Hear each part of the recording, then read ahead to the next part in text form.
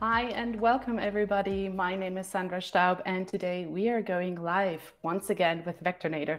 I'm very happy that you joined us today, and what we're going to do is we are going to this sketch, we're going to do this in vectors, and I'm just going to take you through like really all the steps that I usually do, and you can ask all the questions that you have live about my workflow, about my tools that I'm using. I don't know, any questions that you have on your mind. So I'm really looking forward to these, and I hope that you're enjoying this live session. So let's jump right in. As I told you, this is my sketch that I have prepared. And this will be the final version. And sometimes, you know, things in vectors, even though I enjoy working both in pixel-based and vector-based softwares. So sometimes when I need like something on a bigger scale, it's just easier to have it right away in vectors. So I just wanted to show you this very quickly, like so you know what we're going to work towards. But we're going to work with this sketch. So let's get started. Here, I have already prepared my canvas. As you can see, I usually work with 44 by 55 centimeters because that's pretty big. I can already create art prints from that, so that's pretty great. And I usually get started with importing my sketch. So let's get that first. Here it is. In case you didn't see it, here it's on the plus tab. So here's my sketch now. I then lock that very quickly. I'm not going to take you through the whole renaming the canvas thing because I usually do that. I'm a little bit, you know, like nitty-gritty with that, but let's just get this started.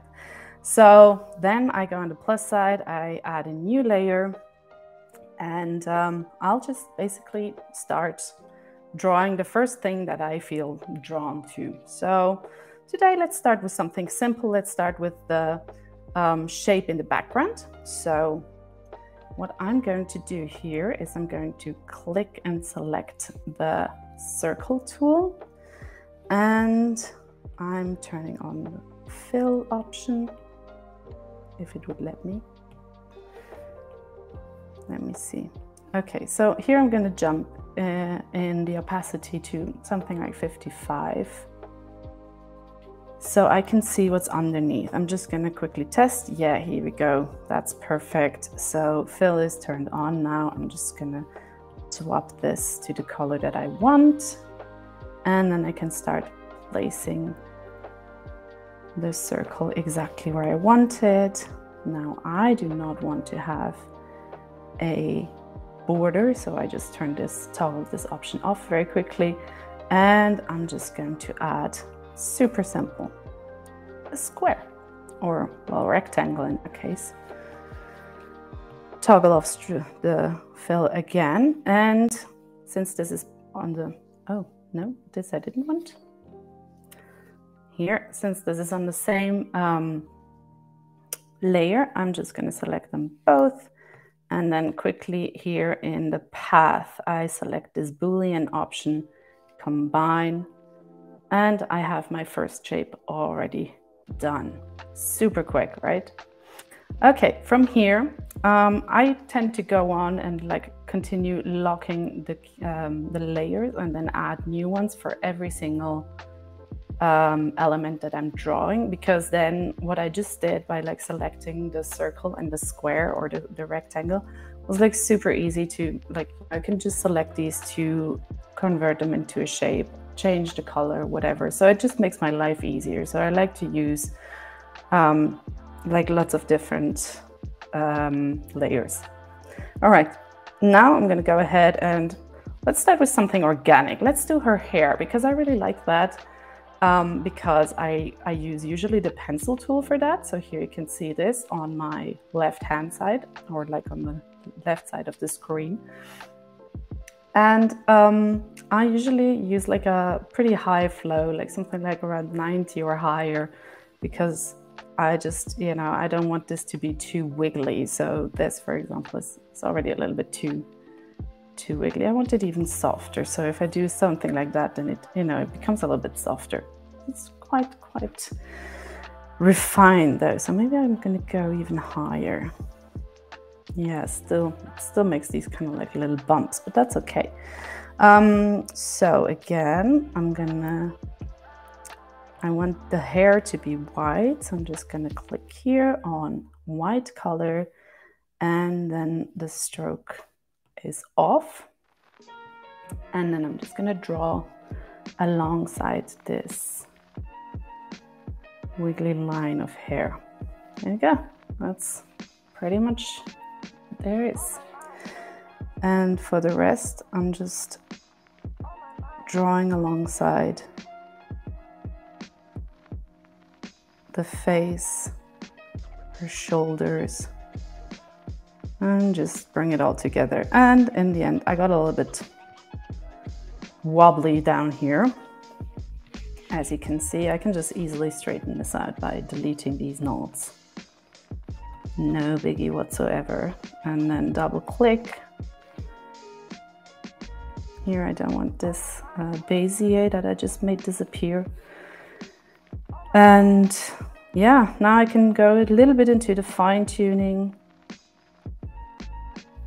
I'm not going to do too much of that though, so we can move along a little bit quicker, and I really have, so I can make sure also that I have enough time to answer your questions that you have.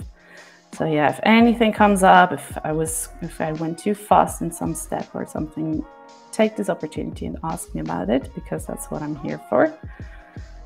And see, I'm getting a little bit detailed already about this ear curve. So yeah, just jump right in with the questions if you have any. I'm really looking forward to them. All right, so let's just make sure that here it looks kind of okay, because if not, it's going to be a bit weird if the hair doesn't line up. And now again, I can't see what's on my sketch underneath, so that's why I usually put my layers into a little bit of a transparency, and now I can see what's underneath it, and I can just very easily adjust my vectors as I please. All right, here we go. Yeah, I think that's pretty okay. So maybe what you can see me doing right now is, so I double click in order to get the beziers, and if I want to like move one around, so if I just hold one and move it around, the other one is also affected by it. So if I don't want that, if I just want to move this one that I have selected, so I could just get the other one on the opposite side in the correct pose, and then I just tap on the screen, and then I can move the other one individually. So it took me a while to figure that out too. So yeah, I was so happy when I realized that. Yeah, so I'm just gonna get my nods into the right position here. I made a little bit of a mess, and you can see like there are two shapes overlaying, but I don't really care about that, because as I mentioned before, because the layer on the bottom is locked, and it's on this content is on a different layer, so I can just select everything, and then once again go to the Boolean options, and that are down here, and then just boop, merge them together. And now I just have one shape, so I can just draw different amount of shapes and then, you know, like fix it later, whatever I need to be fixed. So I'm just gonna place that somewhat into the right area, so we can move on to the more complex stuff. All right, let's say I'm mostly happy, not happy with the hair, but yeah, getting close. Oh yeah, that's much better, right?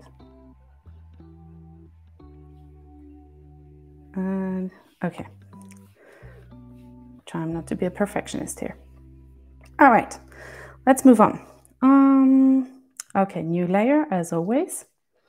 And now we're just gonna, I don't know. Let's get started with the hand because I feel like it. Again, I'm going to lock the one underneath. I keep them all in a transparency for now, but I'm going to turn them all into 100% opacity again once I'm done with all the redrawing of the shapes. Because, I mean, if I would go into 100% opacity right now, then I wouldn't see what is underneath the sketch. So I don't want that. So for this, I'm actually going to select the pen tool. And I'm going to, no, I don't want this to be a stroke. I want this to be in fill in this lovely darker skin color that I have. And then, ooh, brilliant. Layer is locked. See, I jumped onto the wrong layer. Okay, so now I'm just gonna, because this is a fairly geometric shape, I really don't need the this organic flow of the pencil tool. So this is why I'm using the pen tool here. And yeah, ran into the same problem again. I forgot to put it in transparency. Ooh, 55 would be better than 555. And I just pick it up here and just get back into the normal flow. Yeah, and then remember tapping on the screen to just move one Bezier at a time. I don't know why they're called Bezier. If anybody knows that, then let me know. I'm really curious about that.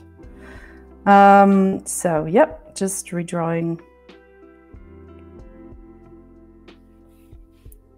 this shape, and you can see, yeah, those are mostly like straight curves. So straight lines, sorry. So it's pretty easy.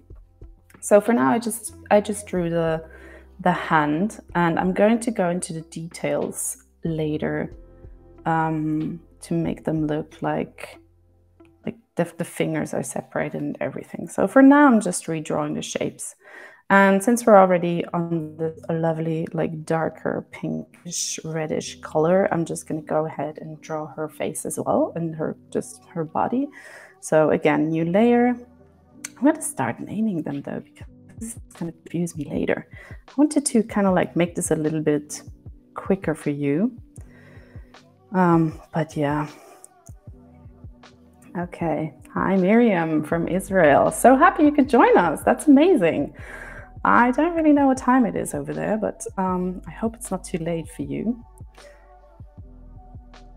And what tool I use the most in Vectornator, asks Julia. Thank you for your question. So yeah, I use a lot of the pen tool that we're just using right now and the pencil tool. It kind of depends on which what I want to use them for, kind of like what kind of shape I'm working on. Because for more organic shapes, we're gonna get to them in a minute. For these, okay, so it's just the other way around. I'm sorry, but I'm just going to show you. So these leafy shapes, for example, I love drawing them with the pen tool. No, that's the pencil tool. Yeah, it's the pencil tool, because yeah, I can just basically redraw them organically and just leave them like that and not really do anything more about it. And for the ones that are a little bit more geometric and need a little bit more attention to detail, or have like straighter lines, for those I prefer to use the pen tool. And then because I have a lot of like geometric elements in my sketches and illustrations usually, I just work with the selection here that you see on the left of the screen, like the square, the circle. I have never used the star. Maybe I should start using the star or the swirl or something like that. Yeah, so those are like my go-to tools for drawing. And then I've noticed that I really do use a lot of Boolean, because I don't know, I'm a little bit of a neat freak. So I just really like to bring all these lost little shapes that are out there together and make them part of something bigger. Oh my God, that was so cheesy. Please forgive me. All right.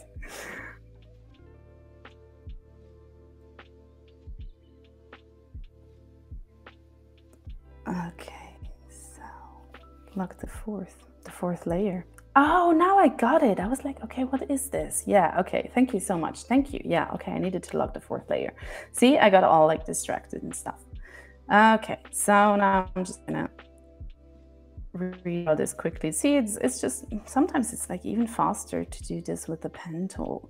Sometimes I just use the pencil tool, honestly, because I'm a little bit too lazy to, you know, like do all these Bezier things, and it's just like, oh. And I'm actually gonna be super lazy, and I'm just gonna do that and close this shape right off here, because I'm just gonna shove it underneath the hair, and then you will not notice that this little part between her neck is actually not drawn exactly the way it should be. Okay, if I can get to move this is like, I think I'm just a little bit too clumsy here to, like, come on. Is this because it's locked? No, it's not. Okay, I'm having trouble moving it. Okay, now I got it. So I just shoved it underneath the hair layer, and you can see, okay, I'm just gonna see. So if I'm gonna turn this on to 100% opacity, then you can see that even though I was lazy and I didn't draw the rest of the shape, it's now visible. So yeah, I just saved myself some time there. All right. Right, so now we have the basic shape of the body, of the hand. Let's just do a bunch of these other shapes and then go back to the face, so you can see also how I do the details, because I can imagine like the circle over here, you can pretty much imagine how to do that, hopefully. So I want to show you like some more fun stuff. Okay, I'm gonna rename this one as well, just quickly, the hand, because I'm gonna get confused about this later. I just know it. Okay, so now everything is locked. Thank you, Miriam, for pointing that out. Okay, then we're just gonna add here, it's like, what's that? It's like a cup. So this was actually an originally, I made this illustration for a challenge on Instagram, challenge with a couple of illustrators that I'm friends with, and it was about tea. And so this is why you see like cups in there. Okay, so what I did is I just drew a circle, and you can see it's a little bit too big for this cup that I have here on my sketch. So I'm just gonna make it a little bit smaller, put it in place, and then I'm just gonna delete this knot on top here. Or maybe not. No, this, all right, let's see. I don't want it to split up though. I just wanted to, you know, just like go away, so then I can like put them all together, but okay. Vectornator doesn't let me do what I want to do right now, so I'm just gonna fake it.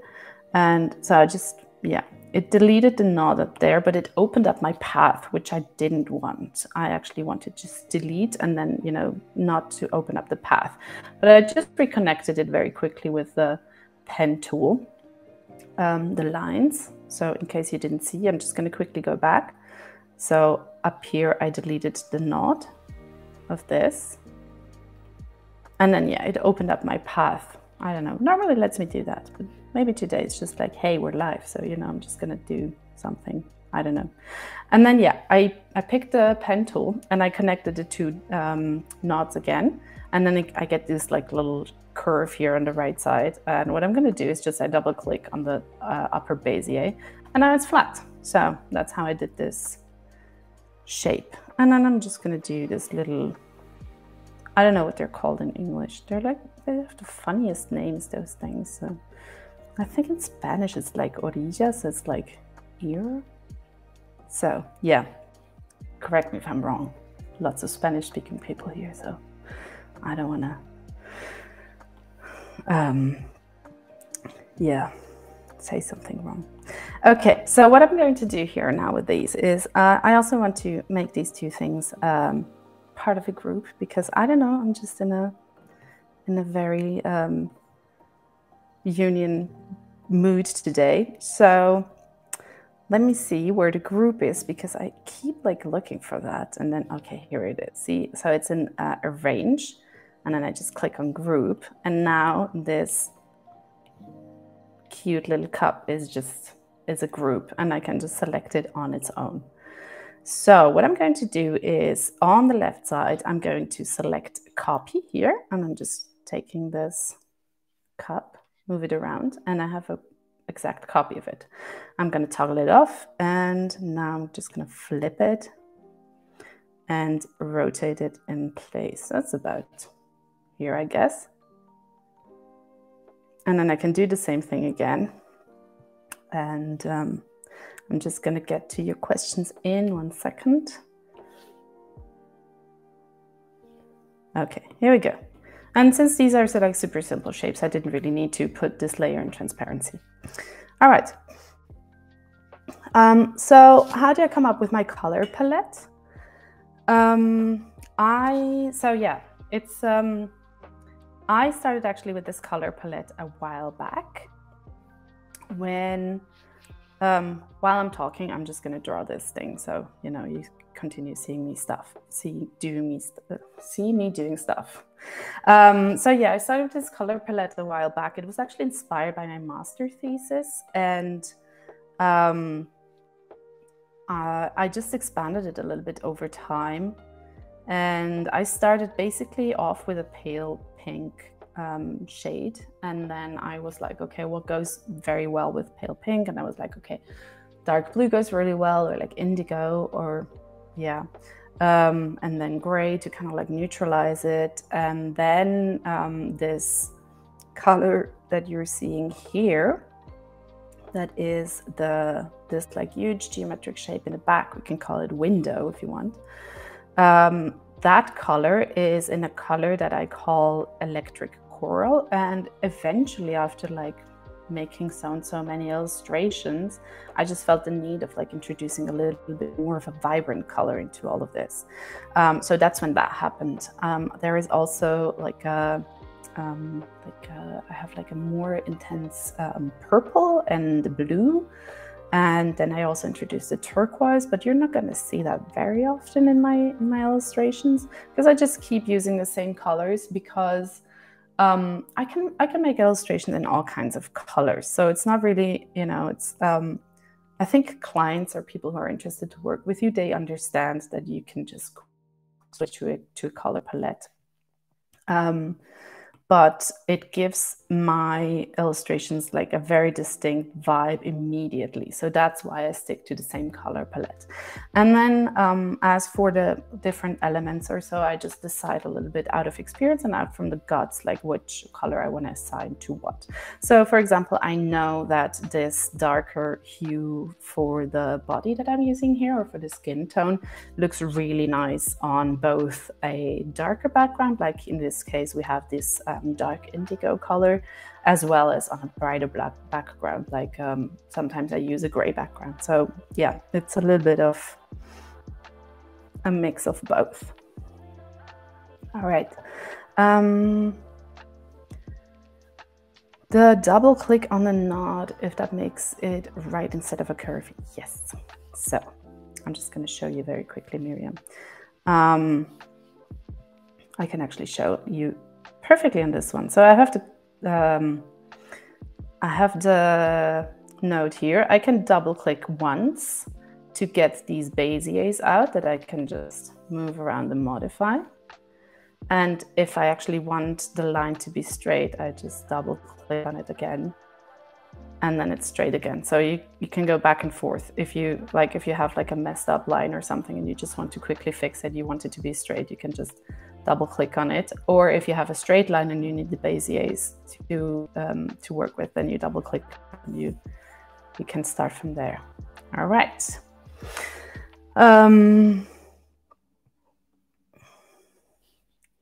Then, okay, I want to move on with the face so you get to see something cool before our time runs out. And see, now this is what happens. So now I have, I didn't name my layers, and now I'm confused what is what. So here's the body, and The pen tool. There is another question about the pen tool. Very good. I'm just going to check this out very quickly. Use the pen tool, but how long did it take you to learn it? I'm so good. Okay. Okay, I'm going to be honest. I think this was totally intentional from Vectornator, that they kind of like used similar gestures or similar commandos from Illustrator. So I have a background in being a graphic designer, and I was pretty familiar with the with Illustrator when I started working with Vectornator. So it was kind of like, it was, oops, see, that's what happens when I talk and do stuff at the same time. So I already kind of like knew like what does what. And then from there, I just like built on that knowledge and got more familiarized with the distinctions in Vectornator and stuff like that. So I think actually the pen tool is fairly easy to use, and it's also in Photoshop, so it's just more precise. I think like if you want to like separate a photo from the background or something, I also work with the pen tool because I just think it's way more precise. But since we're talking about this right now, yeah. So it's basically just tap at the corner of a shape that you want to draw, and then you just go to the next like point where you need it. So here's probably like around here, and then this piece here, this is all kind of like a straight line, so I don't have to add like more knots to them. So I can just go to the next point before I will have a curve, and then, you know, here I start curving. And yeah, that's a little bit of experience to know like where I can curve or like add the curves. And I think this was too much, so I'm just picking this up. I'm also going to put this again back in like 55 transparency. So I'm just gonna bring in a little bit of like a squiggly line in here, and I just move on, like tap where like the node is supposed to be. And I encourage you to just try and do the same. Like start with something simple, you know, like start with something that has like a lot of geometric shapes or something in there, or is based on geometric shapes, and then, you know, just like redraw little by little. And I'm pretty sure you're going to get the hang of it very quickly, because there's not much science to this, to be honest. It's just yeah, it's just I don't know. It's pretty straightforward, I think. It's like okay, so I have one side of the eyelashes. I was in the mood to make like, I don't know, like fiery eyelashes or something. I saw them once on an Instagram filter, and I was like, ooh, how cool would it be if I had like fiery eyelashes? So sometimes my characters get fiery eyelashes because they look so cool. And I actually don't really like how they end being so, like the endings are like super, super pointy. So I'm just gonna select it, and I'm gonna add the stroke again, but I'm just gonna make it softer for like 1 point. Yeah, and I'll make it the same color than the fill. So I think it was this one. No, it was this one. So now you can see that the endings, like the points, they are not so sharp anymore, and it just looks a little bit softer. So I don't know. I mean, this is like really, really in detail already, but I'm a little bit of a perfectionist. So yeah, I do that sometimes. All right, let's move on with the eye. And what I also wanted to tell you is what I usually do is I just draw one side of the face, because I'm like a big sucker for symmetry. So what I'm doing is I just draw the half of it, and then I just copy it and flip it to the other side. And by that, I save myself a lot of time. So that's what I'm going to do. And as you can see, I still had like my copy function on. So this is why I created a copy of the eye. And if you want to shape a scale a shape in a proportionate way, I mean, if I'm just gonna, you know, like select one of the corners and just move them around, then I'm not gonna have a, it's not scaling proportionally. So if I want to scale the eye a little bit proportionate, so it remains a circle, I just select the corner and I tap one finger on the screen. So, you know, like even if I'm like moving around, like, ooh, I want this bigger, it's like, oops, forgot to tap. I tap and bam, there it is. So keep that in mind. Okay, what's next? Okay, so let's do the eyebrow as well, and then we can do this again with the pen tool. And you can see I just used 2 nods, no more. And then I really like the endings to be round, the caps. So I just changed that here quickly, if you couldn't see it, here in the settings of the stroke. And there we go. As simple as that. And okay, let's continue. Then my noses, I don't know, I just like to add like these little ovals here to my noses. And those are also really good references afterwards when I want to copy the other, like half of the face to the other half. You will see in a minute what I mean with that. Let me check the time. Okay, now we still have a little bit of time. Good. Because if not, I would have just jumped ahead and explained this to you, but now you will have to hang around until the end to find out. Okay, I messed up this shape a little bit, so here we go. And so for this line of the nose, you can use either the pen tool, which would be just like tap, tap. That works. Or you can also use the line tool here, which is just, yeah, you just draw it pretty much. And in order to make it, what's that, like exactly vertical, I also hold down one finger onto the canvas. So you can see it like snaps to 45 degrees angle, which is super neat, right? Because it just saves me so much time.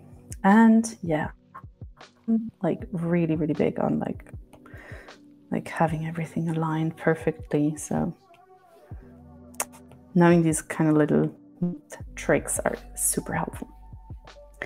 Okay, let's give her a little bit of a cheek here as well. Although I might maneuver myself into a little bit of a problem there if I have to like mask this afterwards. Let's see. Okay, so she just gets like a bit of a roundy cheek for now, and I'm gonna make this clip to the face later. And let's give her lips. And as I told you, like I'm just gonna work from the middle here. So I'm not gonna draw the whole, the entirety of the lips, but just from the middle onwards. And here as well.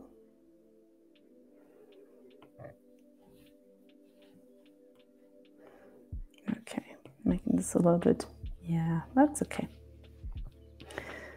And okay, so I have her face now. This is pretty much, I mean, I can add like some cute little details and stuff if I want to.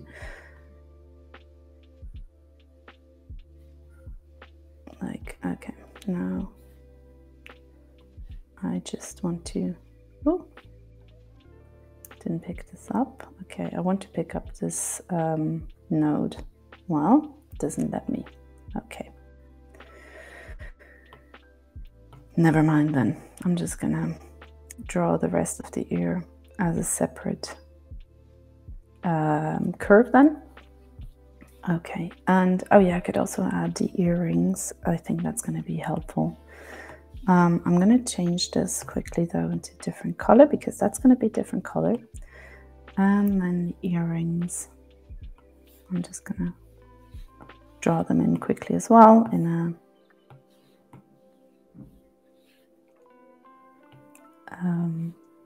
the same color as the other ones. And I'm just gonna put them in place, something like that. And well, they go through the ear, right? So what I'm gonna do is I'm gonna add a node around here where the earlobe stops or starts, and then I'm gonna add another one up here. And now with the scissors tool, I can select this one, delete it, and then the path opens up, and it looks kind of like, you know, the earring goes like into the ear and out of it again. But I actually, that was not the right way to, an earring is supposed to go through the ear, so it actually starts from, usually like from this side, and then, you know, goes out the other side. So I need to add it actually on the other side. Okay, and so now I didn't add the scissors tool. Okay, so I'm just gonna add another one because this is kind of like the one that I'm deleting, and on the other two nodes is like where it starts and stops the opening of this node, right? So here we go. Now is that. Okay, and as I mentioned before, I'm just doing half the face, and then I select it all. Here on the left side, I just go to copy, and then I just copy everything. Hold one finger down as always, so it's gonna like copy in a vertical direction. Then I deselect copy, because if I'm going to move it around some more, then it's just going to create more and more copies, and I don't want that. Then here in the style tab, I'm just going to flip it. And what I said before about the nose, or this like little ring around the nose tip, is a good guide. This is what I meant by it. So I'm just picking it up, hold one finger down again, and now I can just place this part exactly over the part where the nose has already been.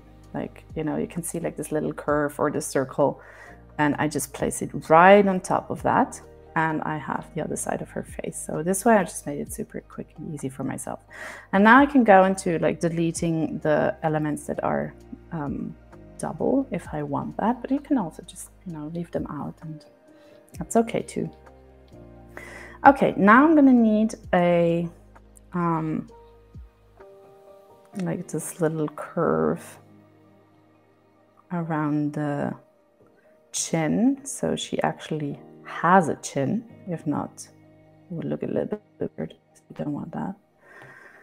So that's just gonna be a line, and I'm actually gonna make this in darker colors, so I have like a little bit more like complexity in the face, and not just, you know, like a plain all the same color. That kind of like adds to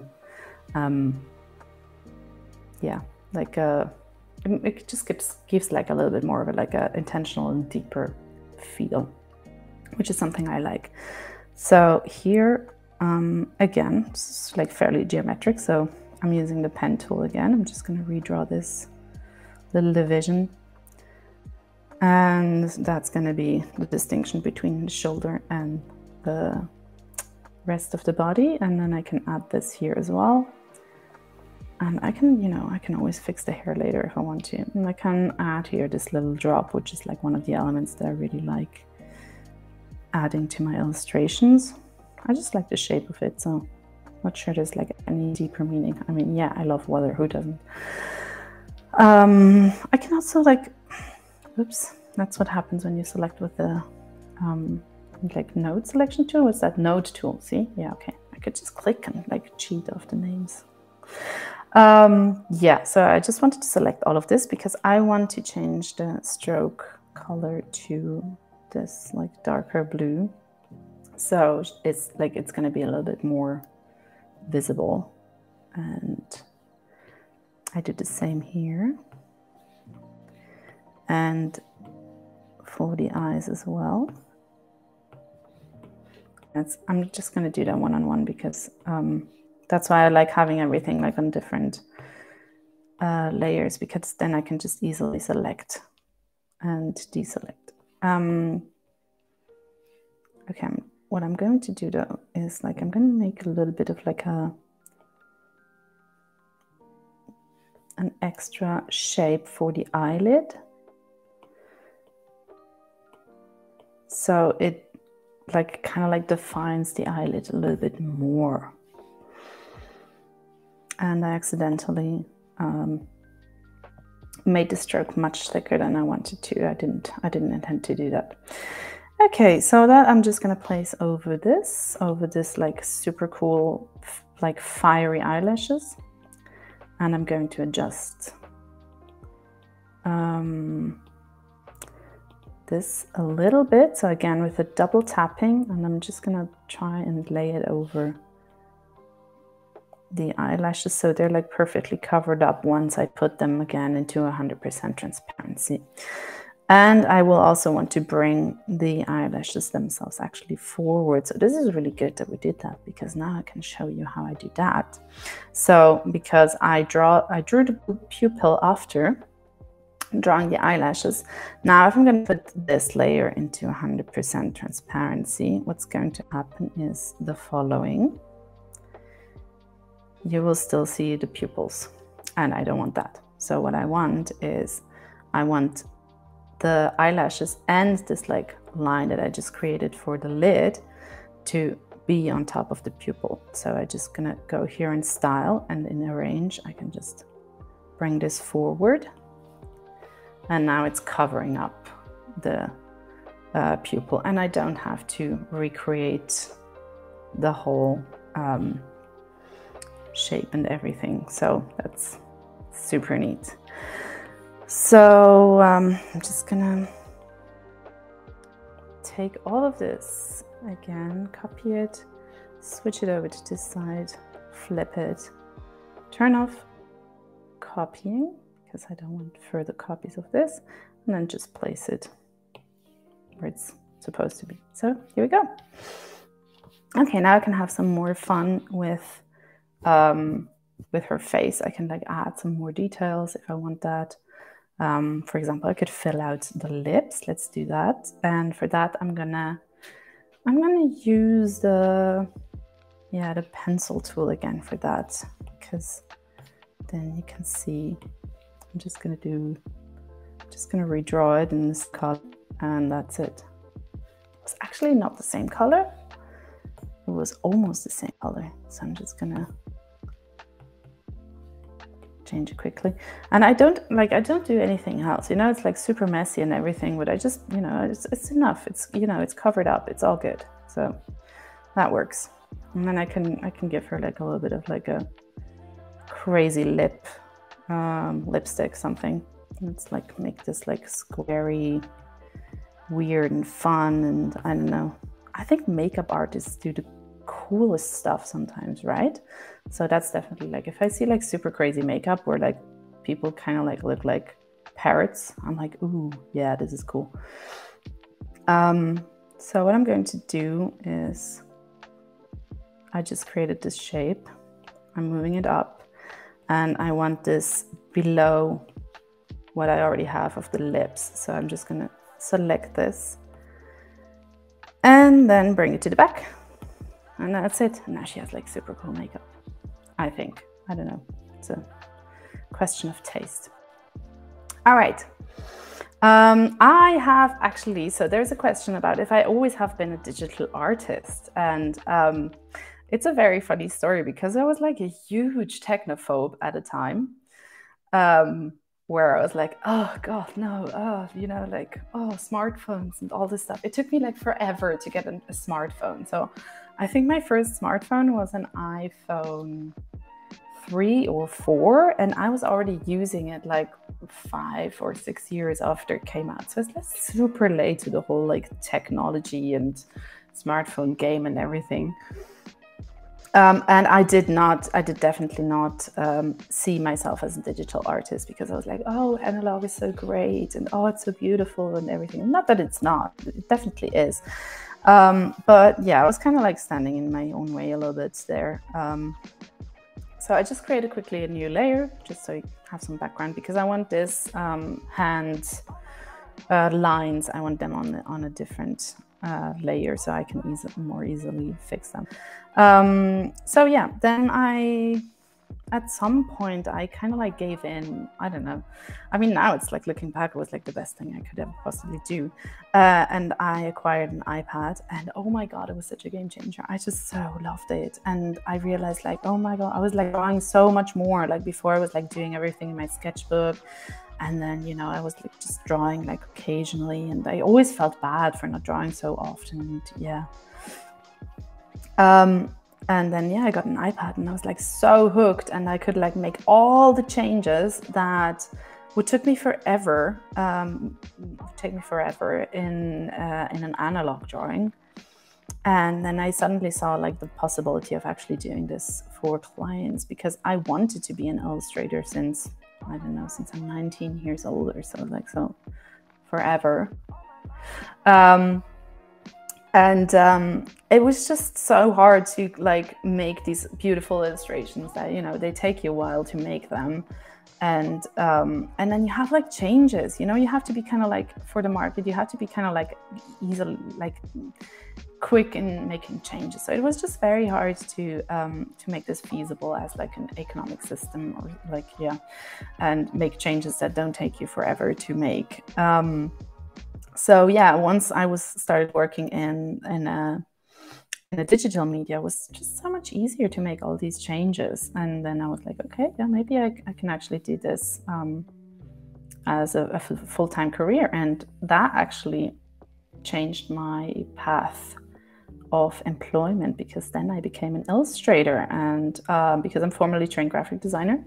So yeah, because of these like problems with the changes, I was working as a graphic designer, even though I always had the passion to be, or wanted to become an illustrator. And then, yeah, thanks to the iPad and the digital illustrations, I was able to actually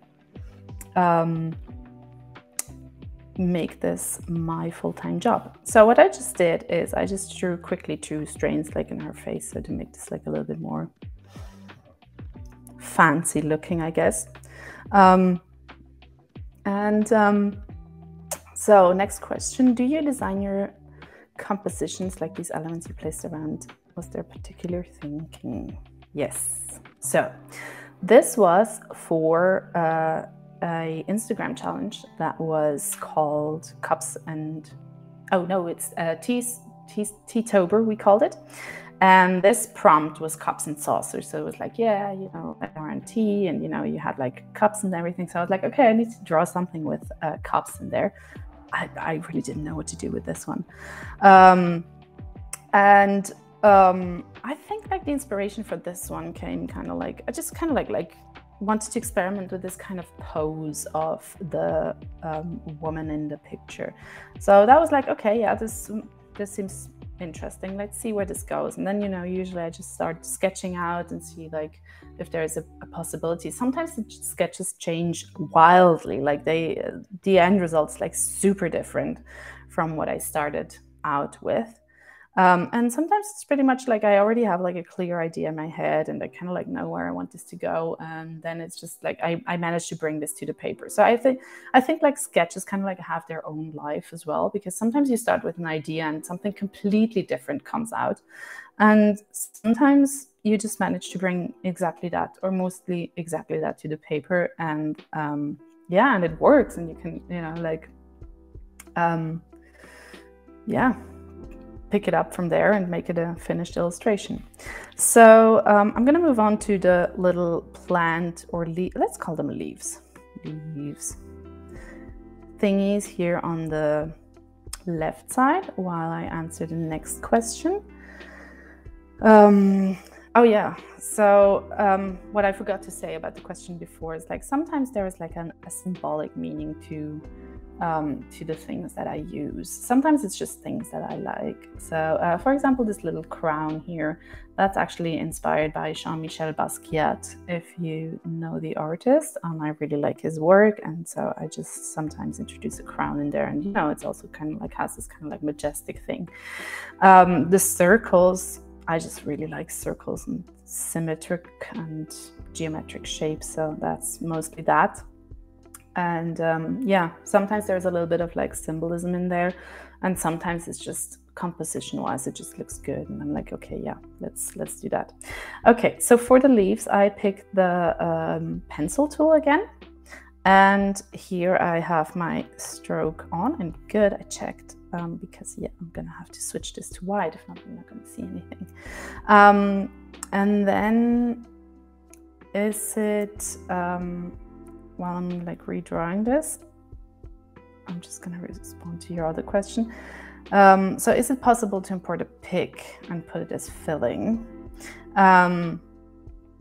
So maybe, I'm not quite sure what you mean, but so what I sometimes do is like I import maybe a part of the illustration as like pixel based, and then just, you know, leave it there, and kind of like bring it in as like a, yeah, pixel based shape, but with like a transparent background. You can definitely do that. You can also like bring in something as a background, the way I did for the sketch, maybe in the background, so I can just redraw it. Or maybe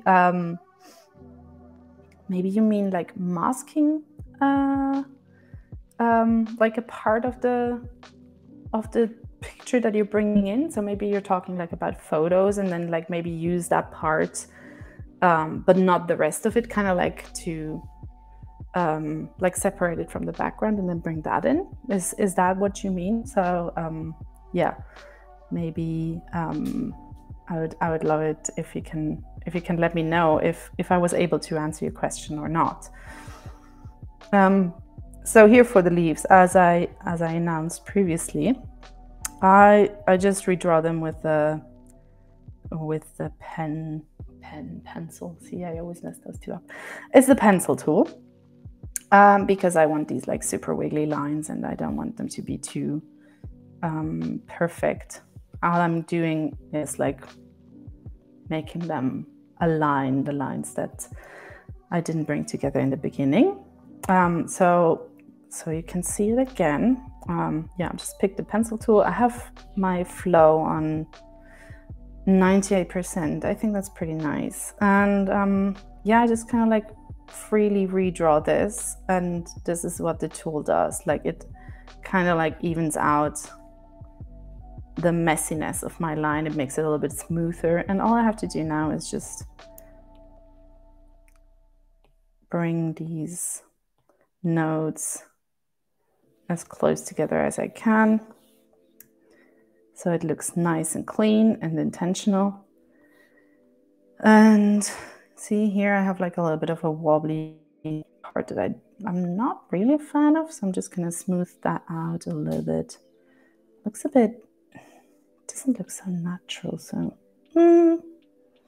okay. And then this curve is like super exaggerated. I usually don't have curves like this, so I'm just gonna bring this in, make this like a different kind of messy. Different kind of messy. That's a good band name. All right, so let's delete this one, because this is like, I'm not feeling this one. And I just brought it in right again. Okay, yeah, something like this. Okay, so yeah, I want these leaves to be like a little bit messy and like a little bit wiggly.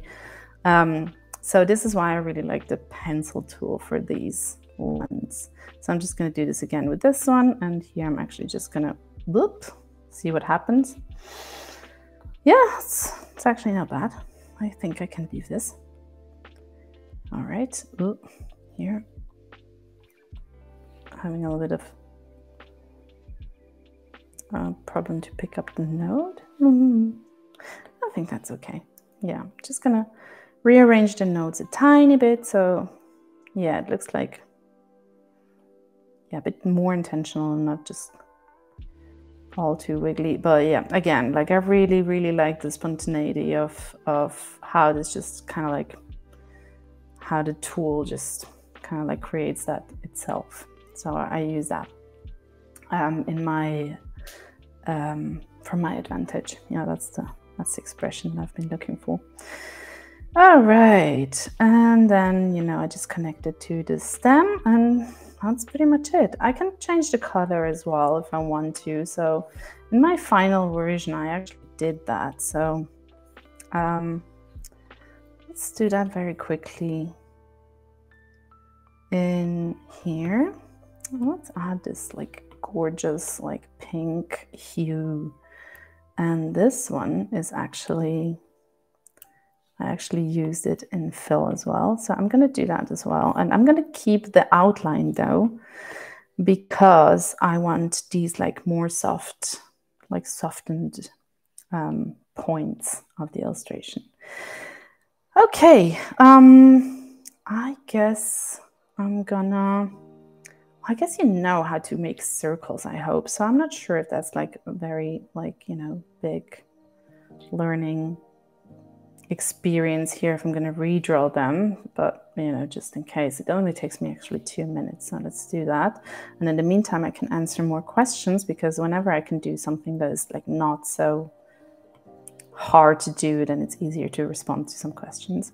Sometimes you kind of like maybe hear me struggle a little bit when I'm talking. It's because just like not so good at doing two things at the same time. I try.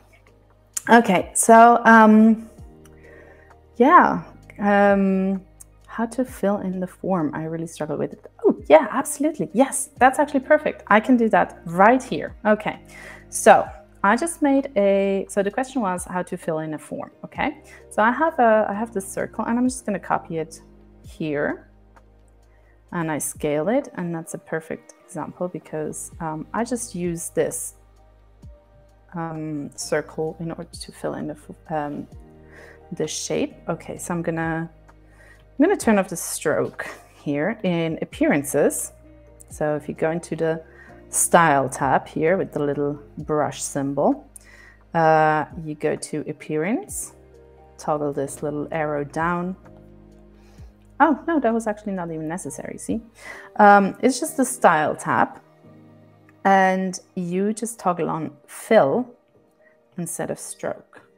So super easy. You can of course keep the stroke as well and then fill in the shape, and you can change the color of course, so it will be like seamless if you want that, or if you want to keep the little border around it, then of course you can change like the color too. For example, I don't know if you can see the distinction. Maybe it's like because of the screening and everything, maybe it's like a little bit too hard to see. So let me show you with a different color. Let's use this turquoise color. So yeah, you could of course do that. Like keep both the stroke or the outline and the fill if you want that. I don't, so I'm just going to toggle this off. And here for this, I did the same thing for this leaf. So I just here in the style tab, like this little brush symbol, I just toggle on or off the fill. So that's that. Or, well, this works because this is actually a closed path. So if I have something like, let me think about this. So the lips here, if you remember that, let's just jump into this very quickly. I have to toggle on the visibility. So here I had like this shape wasn't filled out. So what I did here is, because I have like a bunch of separate paths, I cannot use this function of like just here in the style tab to just fill this, because, well, not much. This was a bad example. But if I use, okay, Vectornator, it's like, here we go. Jump back a little bit too quickly. If I select this shape and I just want to fill this in, then it's actually good that this is a different color, because then you see this is not a closed path. So it's just going to give me like a miserable little line there. I would have to close the path in order to have the entire shape filled. So to be honest, I'm too lazy to do that. So what I'm going to do is I select the pencil tool and I click here on fill, I'm going to do this again in white so you can see the difference that I'm doing. I'm just going to draw like over the, okay, this was not in white as I hoped to, but I just drew over the lips. I'm just going to show you now by changing the appearance very quickly. So it's just like a super, super messy shape on top of the lips. But because I'm going to make this shape the same color than the outline, here it is blue, you can't see it. So I don't have to worry about that. So that's how I do it when I don't have a closed path. I hope that was helpful. Okay, more questions. Great. Okay.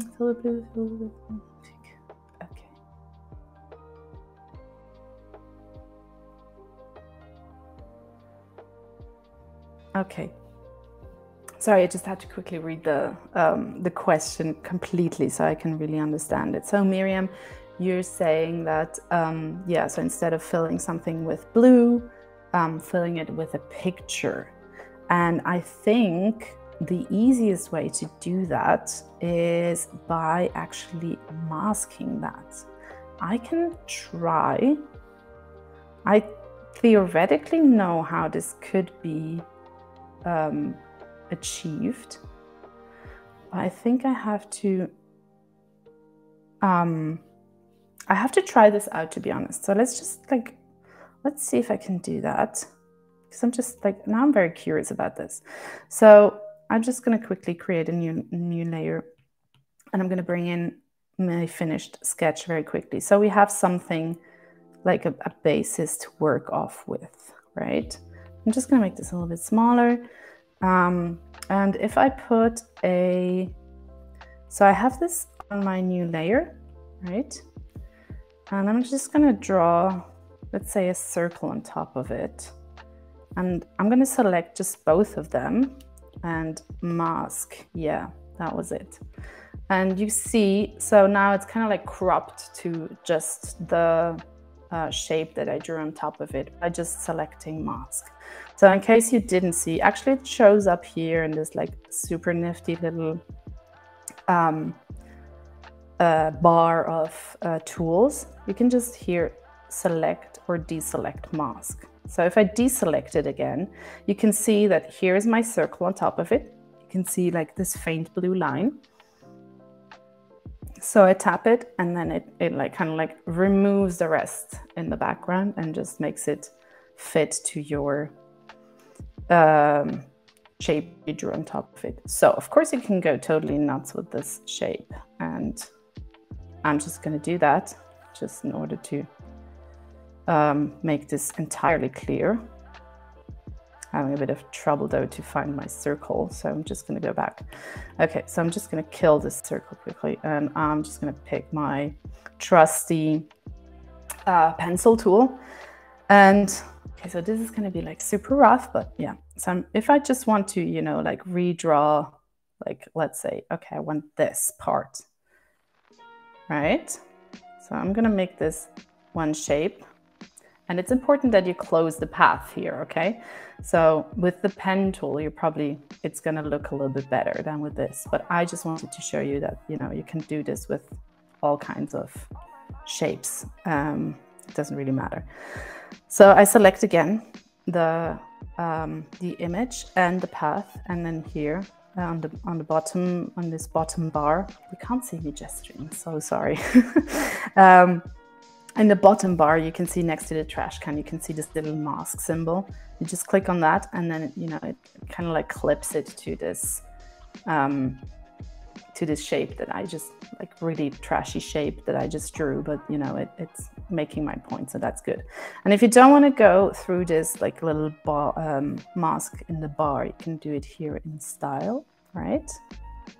In the style tab, you just scroll down a little bit. And then down here, you can, next to the group icon, you can also see the mask icon, and you just tap on that. So, but you know, it's like so neat that you have it like there in this bar. All right, I'm just going to delete this very quickly. I don't know if we still have time. I think we're running out of time a little bit. Oh yeah, Miriam, please let me know if that was your question and if that helped you. Okay, I'm gonna jump into the last couple of questions. I think, I don't know, let's see what the director tells me. So was it hard for you to build your online community as an artist? Well, it's, you know, it depends what, you know, hard. It's just time intense. I mean, it's work like any other work. It's, you know, if, like somebody goes on like, oh, you know, like they're making so and so much money from their YouTube channel or something like that. I wish I could, you know, just like make a video and then upload it and make so much money from it. It's like, yeah, but you know, in order to get there, there was a lot of work. I think sometimes we forget that it's also work. You need to put in the work, of course, in order to get where you like to get to a bunch of followers or whatever. But it's fun, you know, you can make it fun because you can make it the way you want to, and people are getting into your art, and you know, that's very beautiful. So instead of, well, maybe it is hard, but I think it's like it's like somewhat negative connotated. It's just time intense, like other things as well. It just takes time and determination, but anyone can succeed if you don't give up. You know, it's like I see a lot of people sometimes getting disencouraged, and then they're like, I don't want to do that, and you know, they stop posting, but they're like gorgeous, like these super talented, gorgeous artists, and it's just kind of like, oh, this is so sad, you know, like I would really love to see more of this from this person, but then, you know, I mean, it's constant work. I mean, there is a reason why so many people make money from this, right? Like teaching people how to show up on Instagram or in Twitter or whatever. So yeah, I'm just gonna add like a little bit more of like flowery details, leafy details here. Look, that didn't even like, that was like too much of a, I think these settings here on the left are like way too subtle now for this like size of leaf. So it's just giving me like oval shapes or something. So yeah, let's increase that again for the other leaf because this one's going to be a little bit bigger. Yeah, that's nice. All right. See, I'm just like drawing them and like, I just like them. I just like it when they look a little bit wiggly. So I'm actually gonna flip this one because I want ends to meet, because again, like I'm in a sweet mood and I want things to connect today. So let's put them all together. Yeah, okay, that was a little bit, yeah, no, that works. It's okay. Looks a little bit, it's very, very wiggly, but it's kind of cool. I like it. So sometimes I like to add also like little details. What I'm doing right now is just, I'm just adding like more details to the face, because I like to work like in a minimalist style, but then it's really nice to like really show that, you know, you don't do minimalism just because you run out of ideas, or I don't know. So I do that by kind of like adding tons of details, but in like certain parts, and if they're like well placed, then it looks really nice. Okay, so this color is weird. What's happening there? Maybe I'm on the, oh, I think I'm on the wrong layer, that's why. Okay, so yeah, I was on the face layer and I should have been on the hand layer, I guess, because I made 2 hand layers, which was, of course, total stroke of genius from my side. It's so not confusing at all. And yeah, so I like these like little dots. Let's see how this looks. Oh, they're way too big, right? So okay, I'm just going to select them and I'm just going to scale them all a little bit and then redistribute them a little bit more, and see, like I still had to copy. I keep doing that, you know, like I leave the copy option on. Ah, yeah, that's nice. I like that. Okay, let's add a little drop here too. I like drops. Drops are cool. I don't know. I really like the shape. Let me know what you think about drops. I'm really curious. Oh, because that was on a different layer. It's like, it's not so great. That didn't quite work out. So what am I going to do? Just going to copy this. Yeah, I'm gonna just copy it and bring it on the right layer. And now paste it. Very good. Okay, so I just copied this same circle. Really make your life as easy as you can. And, you know, reuse the shapes that you already have. You don't have to redraw everything from scratch. That was something that I thought I had to do when I started out. Like, even though I already had drawn like 1,000 drops, I was like, oh, you know, like for every illustration, I have to do it again and again. So, you know, it looks new and fresh. I don't know. Can anyone tell the difference between a drop that I've drawn like half a year ago or today? So yeah, I gave myself some slack, and I was like, no. I mean, I don't. If I've already drawn it, I can just, you know, draw it again and use that again, and don't have to draw it again every time I'm doing this. And yeah, it saved myself a lot of time. So I'm gonna give her a little bit of like a cool, badass detail. Ooh, I'm not sure if I should use that word. Anyway, adding some drops underneath her eye, and I'm gonna like add something like, I guess those could be lashes. You know, I could just kind of like drawing a little bit of something underneath the eye. I think it looks really cool.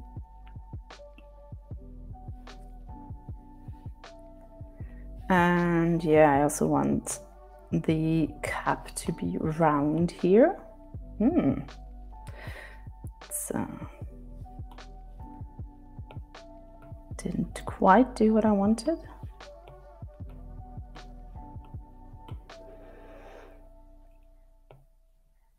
Okay, here you go. And then, you know, I can like always do a little bit of adjustment afterwards if I need it. So yeah, I'm a sucker for the details. So sometimes I get like really lost in the details, and yeah, you just stop me with questions. So, you know, I don't spend like hours and hours on the same details over and over.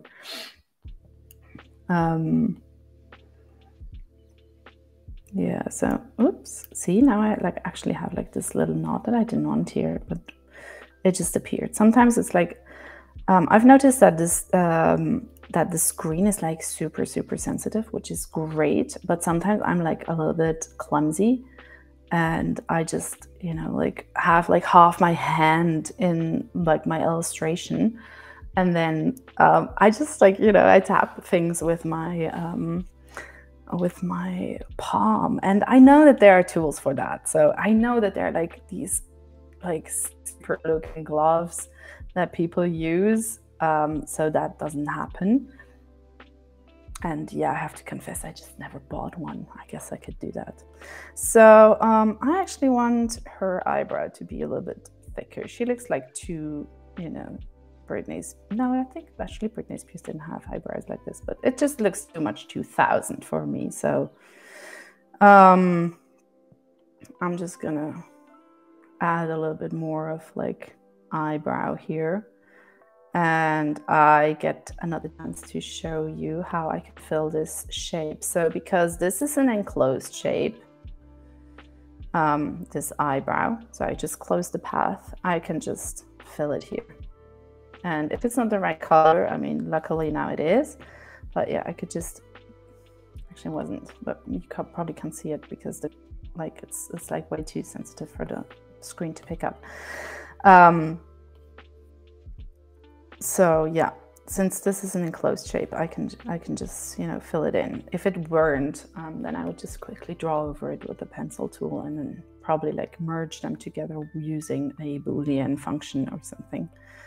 But it was, so yay for that. It was easier than I thought.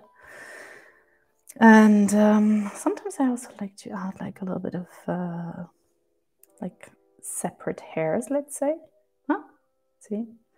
Just like, sometimes they look also like really angry when I do that. So sometimes I just skip them. It's really an experience thing. So, but I think it's kind of nice. I mean, she already looks a little bit like badass vibe anyway, so what's the harm? Okay, and yeah, because I drew this on one side and I don't have it on the other one, I just click it while having copy activated, then I deactivate copy on my left side. So this is where you pay attention quickly. Oh, it's actually duplicate mode. See, I learned something every day. And then I just increased the stroke that I did not want. So I'm just going to go back because I'm just going to copy it again. Copy it, hold one finger down to move it in a horizontal line. And then up here in my style tab, there is like pretty much on the top, there is the flip horizontally tool. I just do that. I deselect copy on my left side and I just place it on top of the eyebrow that is underneath. So if I'm lucky, I can actually get this eyebrow underneath. No, I guess I can't. Okay, so I just moved the one on top a little bit up so I can delete the one underneath because, it's just going to bother me forever if I don't do that. I probably can't sleep tonight, so. Okay, yeah, I think she needs like a little bit more of an arm here, right? I mean, this is like very flat, so let's just give her a little bit of like some definition here. So she actually does have an arm. Ooh, something like that. And, like this, I don't know, this upsets me. So I know this is like super tiny, but like, I don't know if you could see this, but there's like this little bump here. And this is just like this, if I'm really trying to leave this stuff, so you really get to see the good stuff, but it's just like, yeah, it's just going to keep me up at night if I'm going to leave this. So I fixed it because there was like this little awful little Bezier that was like misplaced and I just double tapped it. See, now it won't let me do this. So mean. Okay, now double tapped and now it's gone. It's like, I won't suffer tonight. Okay. And I'm just gonna add like so cute, more like leafy shapes here. Something like this. And see, this is also gonna bother me. So like, oh my God, why? Why do you do this? It's just like these like tiny little like, oh, I mean, it's a quick fix, like these tiny little things that just feel like totally out of sorts and out of place. It's like, oh, so hard to leave them. Okay, I'm gonna add like some cool little dots over here as well. So I'm just gonna copy the ones from I already have over here. I'm just gonna drag them in position. I actually did something a little bit different in like my first version I had. So yeah, this is okay. I can just totally go with the flow this time as well and see what happens. So I don't like the placement of these. They're like a little bit too far apart. So I'm just going to bring them a little bit closer together and a little bit more to the edge. Yeah, but okay, come. So let me select this. Yeah. Okay. Yeah, here we go.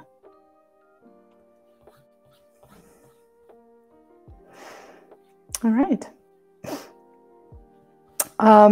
Well, I can, of course, like do also this circle quickly up here.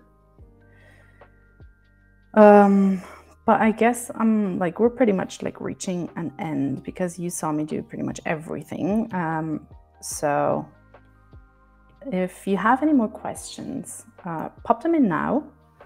And I'm just gonna, do these like little circles here in the meantime, seeing if you have any questions. And if not, I really, really hope that you learned a lot. You can also tell me what was the thing that you liked seeing the most. That's always super, super helpful feedback for me. And for Vectornator, of course, too. So yeah, I hope you learned a lot. I hope you got really, really inspired to do your own creations. I would love to see them, by the way. You know, like if you like do something, like, I don't know, tag me, send me a DM, something like that. That would be awesome. I'm just gonna, you know, have some fun over here with my circles. If you have questions about the circle tool, feel free to ask, but I just, you know, like sometimes I'm like not really sure like what could be interesting because sometimes I'm just like super used to doing this already. So I'm like, yeah, you know, like this is, you know, is this interesting? Is it not? I don't know. So yeah. Yeah, thank you so much, Miriam. It's so sweet. You were super active today. This is super, super lovely. I'm so happy that you asked so many questions and that you were super engaged. Thank you so much for that. This is always like such a big game changer, you know, like it's so cool to have like people there who are like, yeah, I'm interested in this. I ask all the questions that I have because, you know, I'm just sitting here, you know, like talking to my phone, and it can be super weird. So I'm so glad that, yeah, you engage with us properly. I'm just gonna toggle this down to more of a transparency, and I actually messed up, you know, like I put this on the wrong layer, but it's fine, you know, it's just like I can make a new layer. So what I'm doing here is, again, like I'm just gonna like add some more nodes so I can just delete the parts that I don't want, because if you check out the sketch underneath it, I'm just gonna show you quickly. You see that I like broke up these little circles. So what I'm doing is like I just made a bunch of circles, and I'm just gonna break them up into like little parts to have like this. I guess this is the saucer. That was actually like originally the idea of this drawing. That this like circle element, I don't really know what it is. It was just like, yeah, this is gonna be the saucer. That's fine, you know, that's gonna work. Okay, so more questions. Are my illustrations used for any products or something? Yes, they are. So I have a bunch of like licensed illustrations. For example, you can find them on pillar cases. I don't know if you know pillar cases. They make compostable phone cases. So cool. So yeah, on that, for example, then, you know, there are also books with my illustrations on the cover. What else? This is always like when I have to gather together everything that I did. Sometimes I'm just drawing a blank.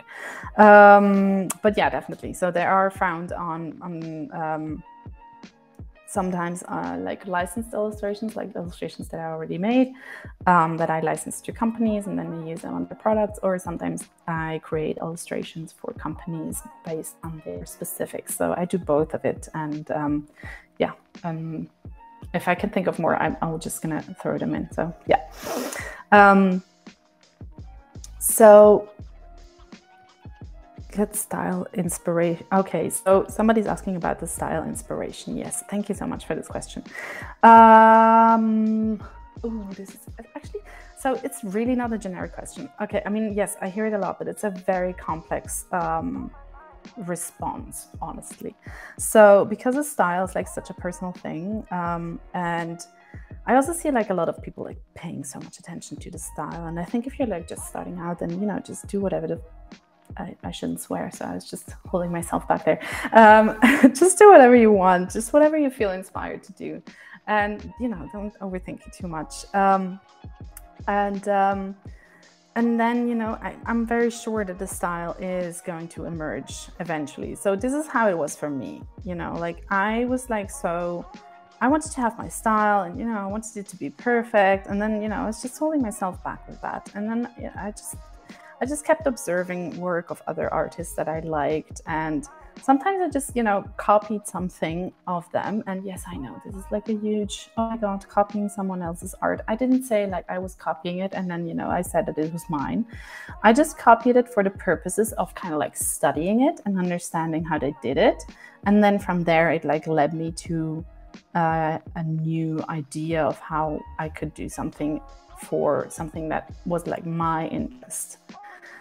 or how I could kind of like incorporate that into my, let's say, like, so style wise I liked something, but it wasn't like the content that I liked, so I just, you know, kind of like got the inspiration style wise from there, and then I just brought it into and applied it to something that would content wise interest me. So I did a lot of that, and I also tried to find like common components in artists or in the work that I liked. So if you kind of like, what was very helpful for me was like the bigger of an amount of artwork that I had from other people, and also my own, of course, but the more like I had an idea of what I liked, I kind of like, so I did this on Pinterest. I have like this huge Pinterest board.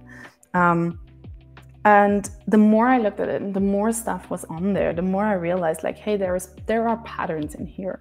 So I used those patterns to kind of like determine what I like style-wise and content-wise. So I realized, for example, there was a lot of minimalist stuff, like just line work, you know, very like what people would say, maybe it's like it's simple, but you know, it's like, it's very minimalistic. So I realized like, oh, hey, I think I'm like, I like minimalism then. And then I started like searching for illustration with the keyword minimalism. And then I was like, oh yeah, this is really cool. Or like something a little bit more, I don't know, a little more specific. For example, like Japanese graphic design or Japanese illustration, maybe not so much, but yeah, so Nordic graphic design also has like this beautiful like geometric shapes and things, and it's like super minimalistic and still like kind of like messy. So yeah, like once I started seeing like patterns emerge, I just started to look those up and see like, okay, what do I like about this, and just go from there. And then I started saving more and more, and then I realized like, okay, maybe there's like a bunch of women always in the illustrations, and well, I usually draw women. And yeah, I hope you understand what I mean by that. So it just kind of like emerged from kind of like collecting art or like pinning it somewhere, where it was everything like on the same board or something. Yeah, Pinterest is really, really helpful for that. So I totally recommend having a Pinterest board that's like, mine is called Illustration Inspiration. It's like for, yeah, super creative, right? And I just throw everything on there. Like everything that I like is just like, okay, yeah, this is my illustration inspiration. And whenever I really feel like, I don't really know what to draw, I can just go back there and see what other people drew, and then maybe it's just a pose or something that I like, and I'm just gonna go and take it from there. Okay, so the last question is there any gesture to keep symmetry and angles when copying shapes? So I'm not sure if you mean that if by copying a shape that I can like move it in the same line, like vertically or horizontally or in a 45-degree angle. If so, then I can just show you very quickly how I do that. I hope this is what you meant. So, you know, I just select quickly this leaf here, and I'm just going to copy it for the purpose of, yeah. So I can select it and move it and hold one finger down so it moves on like horizontally or also vertically, and it even works with a 45-degree angle. So just by holding down one finger, like at least I have like, you know, the symmetrical, I can achieve a certain symmetry from that.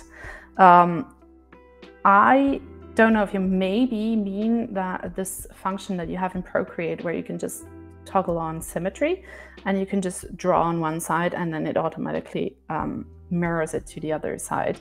If this exists, then I would really want to know. I haven't found it yet. So I don't know. Let's tell this to the very kind people at Vectornator that we want a symmetry function where you can just, you know, vectorize something and it automatically like switches to the others, like kind of like copies it to the other side. That would be awesome. So yeah, I think I was able to answer your question. So I'm glad. Thank you. Yeah, so I guess I'm just gonna add my last little thing that's going to be the background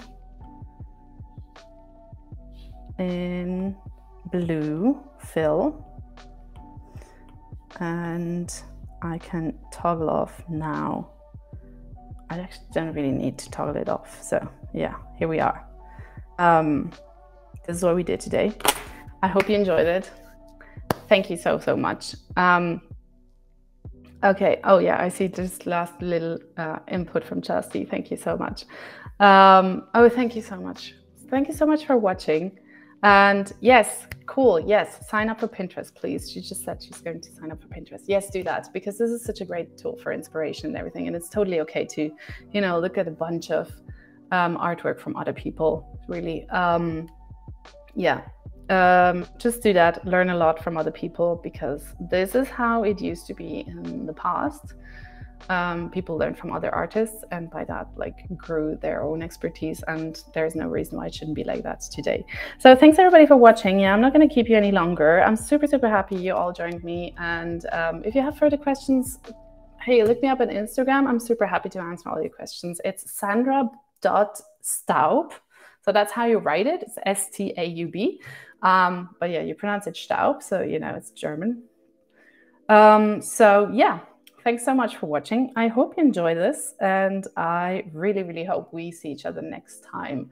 So thanks also to Vectornator. Make sure you follow them also for super cool tutorials on Vectornator, because it's always like just super helpful.